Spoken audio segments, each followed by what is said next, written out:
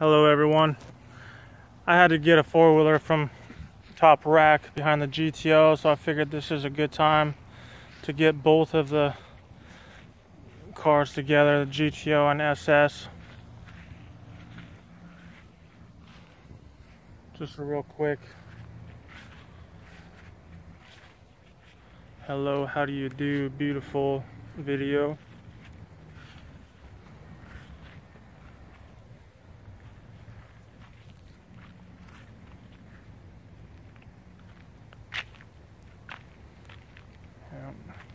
The 2016 Chevy SS, and that is a 2005 Pontiac GTO, a little over 700 to the wheels.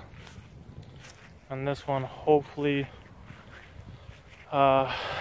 within the next month or two, with a Whipple supercharger kit, we'll be pushing just under 6 to the wheels.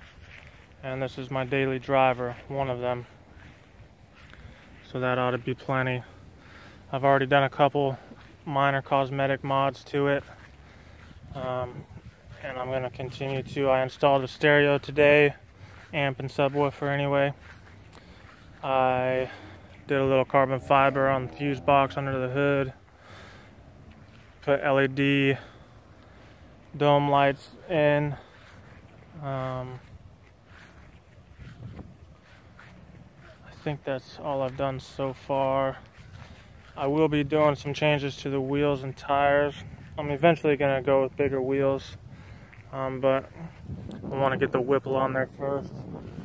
It's a big money purchase, so I want to get that, have the funds for that before I waste money on wheels and tires when it doesn't need it. I mean, really, I don't think the car looks bad the way it is, aside from the wheels are too far in the wheel wells. In my opinion, I think they need spacers just to bring them out so that they're not sucked in so much. I mean, barely bring them out, and I'll be happy and get some bigger wheels on them. It'll fill in those wheel wells a lot better. I'm not going to lower it at all. There is magnetic ride control on it. I know that there's a little tiny bit of a wiggle room I can lower it, but I'm not going to. Like I said, with bigger wheels, that ought to do the job. Kaylee, get over here. And I'll be happy.